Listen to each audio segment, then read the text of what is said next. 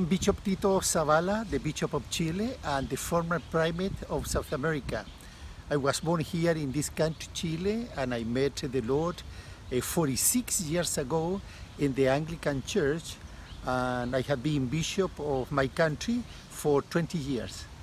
In South America, we have a hero.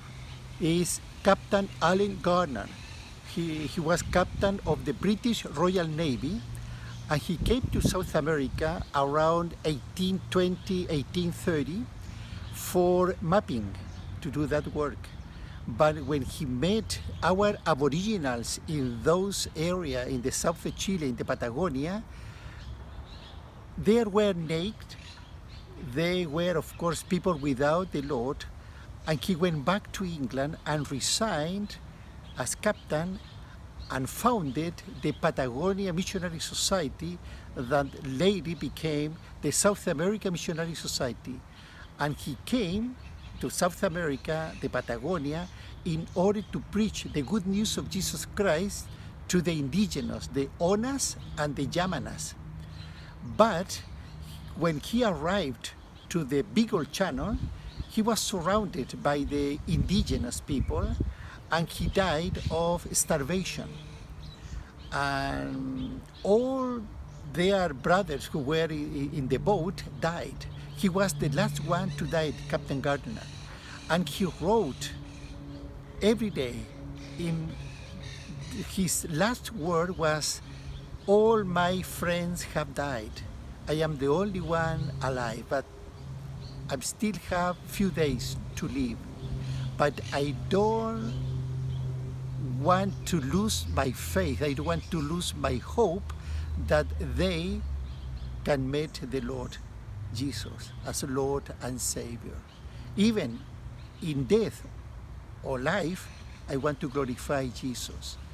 If we think about the experience of Captain Gardiner, humanly speaking, he had no success. He came to South America. He wasn't able to preach the good news of Jesus. Without success, nobody met the Lord. But 6 weeks after his death came a second boat with food. And those people were so surprised to see all of them dead. They went back to England, and after that appeared and arose a kind of passion in order to come again to South America and preach the good news and follow the example of Captain Gardiner. And this is the way that the Anglican Church started here. For the reason when I am participating of Gafcon movement, sometimes maybe in different countries, in different situations, we don't see the result that we expect. Maybe for some people it will be very complicated to work for Jesus. But never forget, what Captain Gardiner did was to be faithful to the Lord, period. The result belonged to the Lord.